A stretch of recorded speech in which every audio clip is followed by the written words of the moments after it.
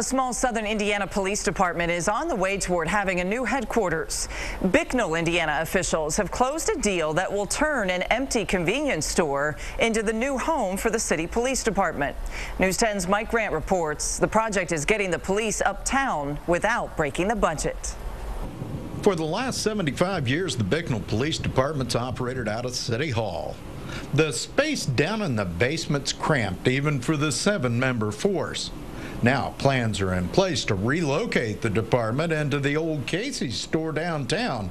And the chief, well, he couldn't be happier. Because we've been in the basement here at City Hall for years upon years, and we're finally going to get out to ground level. City officials say right now they're drawing up some plans and getting ready to renovate this building. But so far, all they've invested in it is some postage and some phone calls. About a month ago, their attorney called and asked if I was still interested in moving the police station up there, and I said yes. And she said we're going to donate it to the city. The building's been vacant for a while and the property may need some work, but the price was right, the plan is in place, and the belief is this is going to be good for both the community and the cops. It's right on Main Street. It's a nice building. We'll have some concrete work to do, but still it's going to be an asset to the city.